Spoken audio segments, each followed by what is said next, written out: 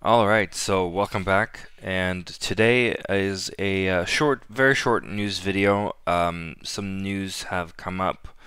We have another loanee coming in. This is a forward, Emil Forslund. He's captain of Tingsryd AIF in Hockeyallsvenskan.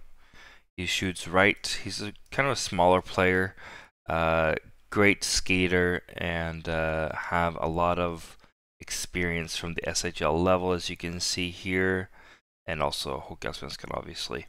And he is coming in to do the work to cover, because we have some updates coming in yesterday.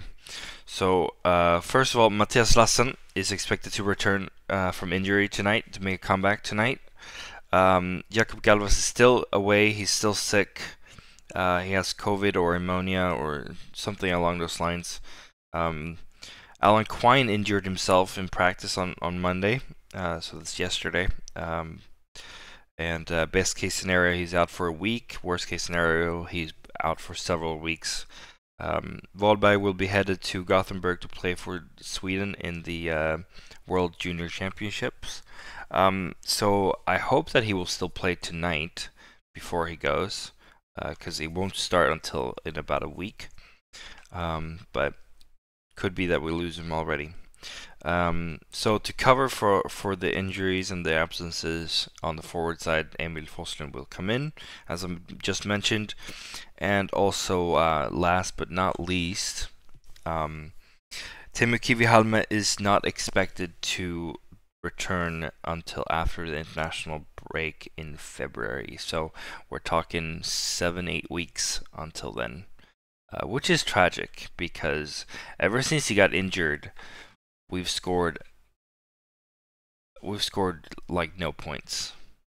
But yeah, and this is coming in from. First of all, it came from here, this thread.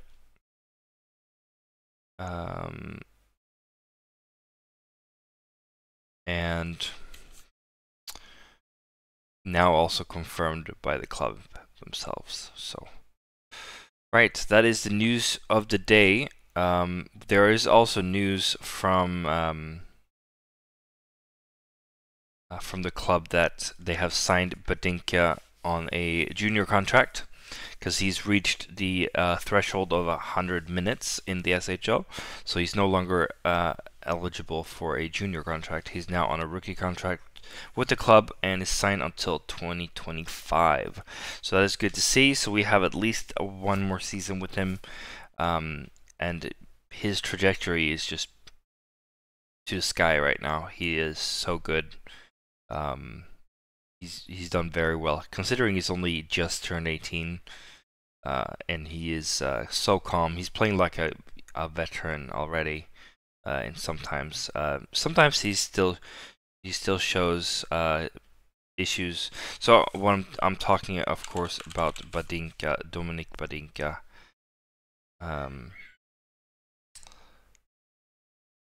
This is not accurate. He is signed until 2025 with us. He hasn't scored a point, but he's only -2. He doesn't take very many penalties, and gameplay wise, he's very, very good, very, very good. And this is his first season on a men's level, because I mean, I don't know what this is. Czechia 4 is at the 4th level of in Czech. This is junior league. This is junior league. So we're talking his debut season. I don't think that scoring points is where the focus should be from the start. Hopefully he can score a few points. That would be great. But doesn't panic on retrievals and was starting to break out under pressure. Yeah, seems about right. And he has a twin brother as well, Daniel Badinka, who left. I believe he left.